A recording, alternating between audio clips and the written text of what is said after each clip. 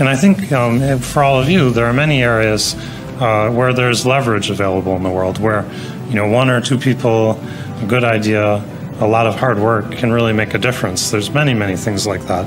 And it's good not to forget that, but it's good to look for those things.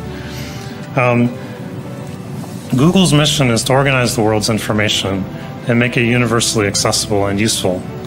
And one of the things that surprised me, that's a very broad mission. It's a lot of work. We're not going to achieve it anytime soon, right? It's almost an impossible task. But it's an exciting task, and one that you can get other people excited about, and they can help you.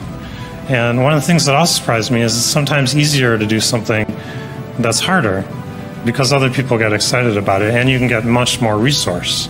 You can get tremendous resources to solve a hard problem, whereas you might only get minor resources to solve a small problem.